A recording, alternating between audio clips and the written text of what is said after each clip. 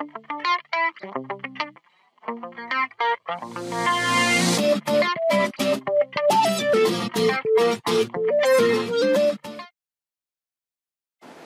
is a quick video demonstration of how to connect your cameras using a plug-and-play cable or a Siamese cable. To start, you will need certain tools. You will need the stripper tool. For you to, if you're using Siamese, you're going to have to need this tool for you to prepare your cable. Cutters, screwdriver. If you're going to use a power supply like this, that it has multiple connectors inside, you will need a screwdriver for it. And you will need the BNC connectors. They look like this. These are twist-ons. They are not BNC compressions. For this demonstration, I'm going to be using only BNC twist-ons, which is the common way to do it. PT3 or a flying lead. This cable is going to be connected to the end of the cable where the camera is going to be hung. So the other end will be connected straight to the power supply. A knife if you need to cut certain things on the cable, and of course your camera. So also I'm going to be explaining how to use plug and plays. Plug and plays is a cable that is already pre-made. It has the BNC and the power connection leads already attached to it, and it will look something like this. Okay? You have your both ends of the powers. If you notice, these ends are completely different. This side is what it goes to the camera, and this side is what it goes to the power supply. If you're using, normally you will use with this kind of cable, it's up to you. You can use a power box like this, but you will need to attach another extra connector to it, which is going to be something like this, a PT3 flying lead. You connect this in there, and then you will connect this end of the cable to it, just like this, for you to power up the cameras, okay? Or you can use a regular 12-volt DC. It will look something like this, you know, like we sell on our website. They're called T2000s and T1000s and T5000s, and normally with the 4-package camera will come with it, and it will come with the splitters. So the splitter, you will connect it in the end of the power, and then you will split the signal to 4 cameras. I have something like that for an 8 type of connection camera. It will look something like this. This is an 8-to-1 splitter. So you will connect it in the end of the power adapter. You will plug it in like this, and you will power up all of your 8 cameras if you have to. Okay? So the simplest way for you to do with the plug and play cable is very simple.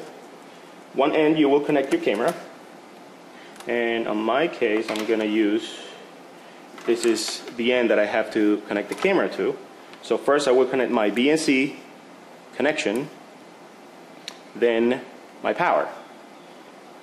Just notice I haven't plugged in the power yet, so this is recommended to do it that way. So the other end will be connected on the back of a DVR, on one of the inputs of the DVR. Then I will connect my power. Okay? That basically will end up the connection, and you will be able to see the display video on your DVR.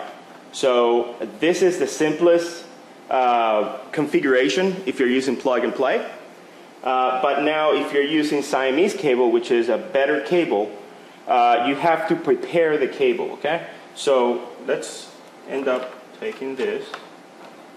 As I said, it's very simple with the BNC plug and play cable. The connectors are already attached. Okay, but now we're going to use a Siamese cable. A Siamese cable, it's a cable that it has an 18-2 for your power, a black and red for your positive and negative to power up the camera, and it has the coaxial cable, or the BNC RG59 cable. The RG59 cable has inside, it has a mesh, and it has a copper in the middle. The copper is what transmits the video. So for you to prepare the cable with the stripping tool, you have to make sure that it's calibrated, and you need to cut the cable at least 3/4 of an inch. So 3/4 of an inch for the inner copper and 3/4 of an inch of the mesh or the outer mesh that the cable has. So I will do that. I will cut my cable and just plug it in right here. A little pressure there. And then just pull it. You see, if you notice, with the stripper tool is much easier because it already cuts the cable as it's supposed to be.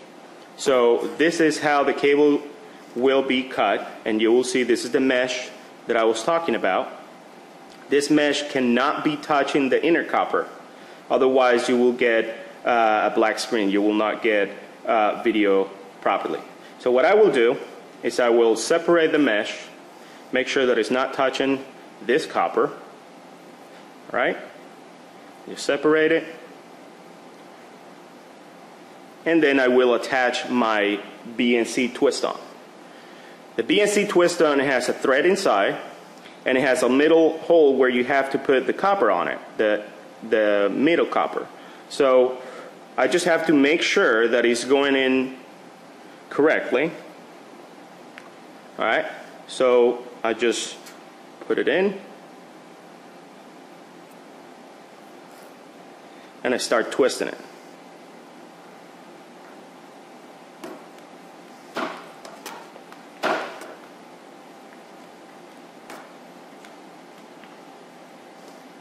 That's it.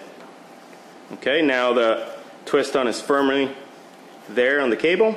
Now my next step is taking and exposing this cables for me to put the PT3 connector.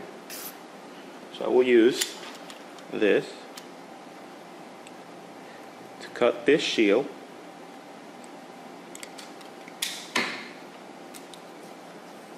Alright, so this is what it will look like. So this part, you have to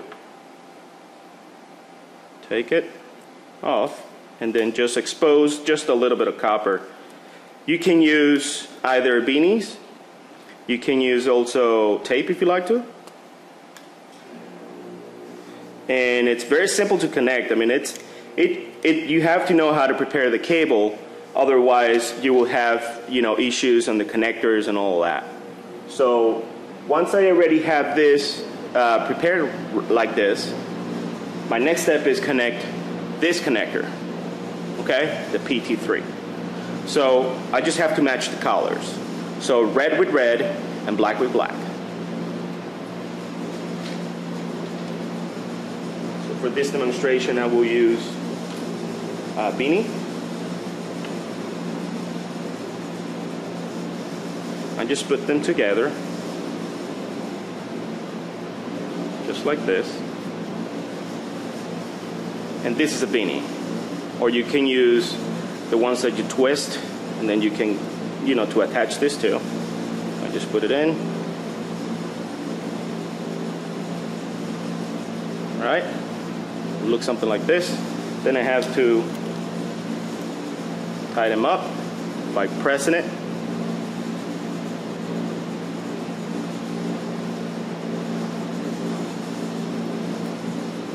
Okay.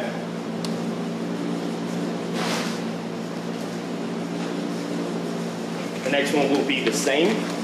I have to use another beanie for me to put the other one.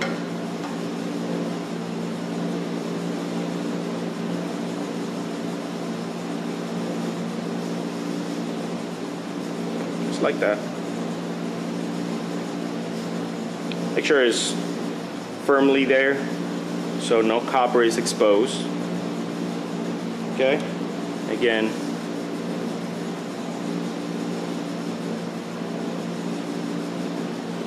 Okay, now this is how it should look like.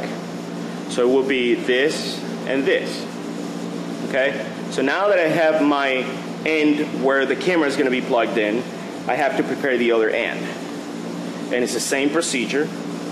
Again, I'm going to cut this so I can expose the shield.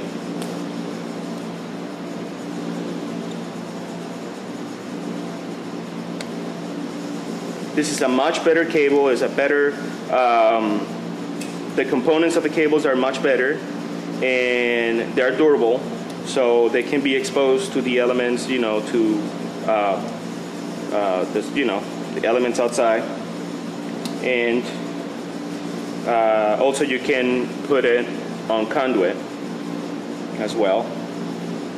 So again, let's prepare this.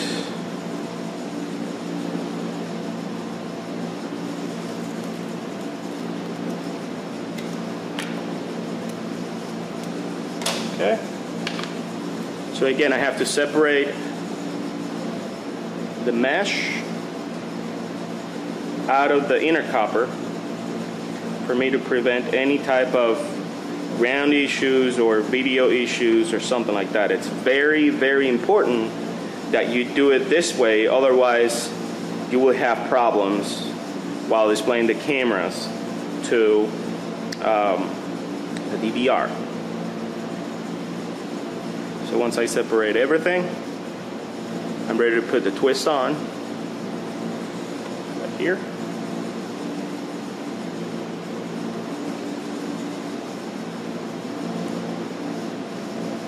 I start twisting it on.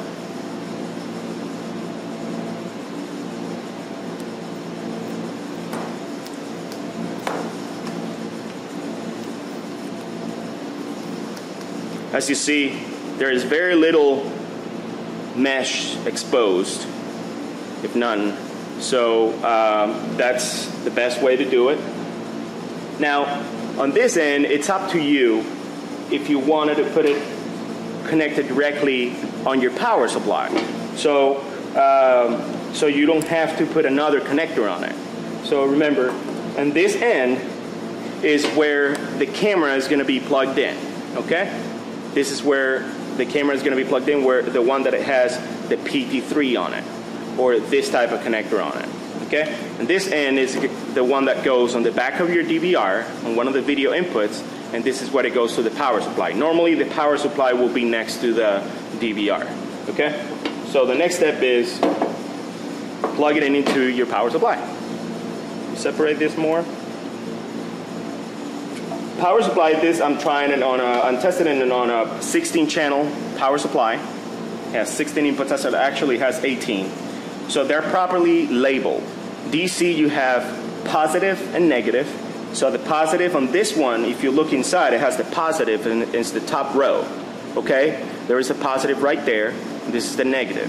If you put it backwards, you're gonna burn the camera, okay? So this is your top row is a positive, and the bottom row is the negative. So the next step is to put the cable. Now if you notice, the power boxes have holes that that's where you're gonna feed the cable through. For this demonstration, I'm not gonna do that, but that's how you should do it, so it's properly installed.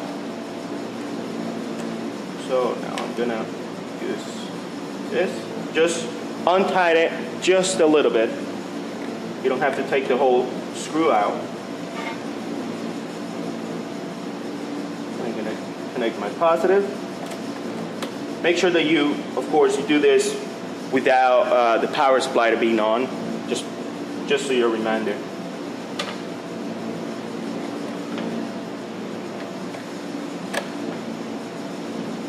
All right, so I have my connectors already made, and make sure that they're firm. So the next step is connect the camera. So now this end will go into one of the video ports of my DVR. This is a 16-channel mini LT. So they are 16 channels. Right here it says video in. So I'm gonna connect this on video number 1. Okay. Notice that I'm not turning on any power yet. So the other end, of course, is where you're gonna plug in your camera. First, if you notice, I always put first the video, then the power, okay? There is my video right here. There's a power connector. Okay? Now I have everything on. The next step is to power it on the power box. I have the power supply right here. I have the cable. Alright, this power box has a switch inside. So there you go. You turn it on, and there you go. And just these lights will turn on. As long as you have the green light right there, it's good. And this is the result. That's my video of my cameras. If you notice, they are working, and it's me making the video. Okay, so as I said, it's very simple. It's very important that you configure your cable, or you make your cable correctly, and you know, you make your connections, everything correctly, because otherwise you're gonna either have issues trying to view the video or trying to display the video on the DVR, and or you can burn the camera. Okay, so I hope this has been important and informative to you, and I would like to thank you for viewing.